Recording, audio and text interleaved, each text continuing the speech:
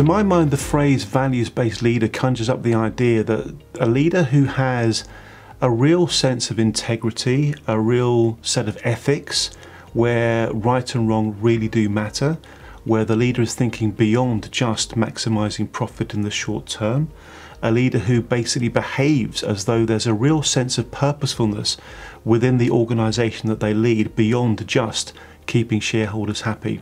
And we think that this idea is very strong, it's a very powerful idea, and that way values-based leaders are obviously in a very strong position to influence the culture of their own organisations as well as the financial system as a whole.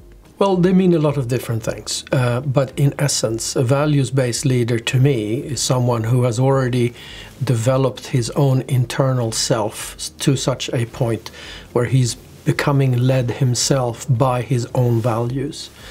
Values is different to virtues. So values is something that we create internally and that we can then use within our integrity to externalize in the environment in which we operate. For an organization, that could be as virtues. So for me, values become virtues when we operationalize inside an organization our own values. So virtues are the common values, for a better word, which we can all agree is the essence of how to create the culture and the drivers behind these organizations.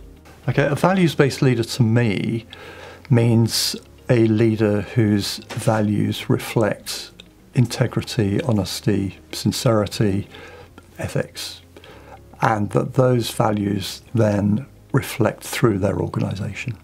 Awkward to describe, but a values-based leader for me is someone that understands his own integrity, his own truthfulness, and gets that message across to his employees, the people that work with him. He leads from the front, and he lives his values in the way he goes about his business.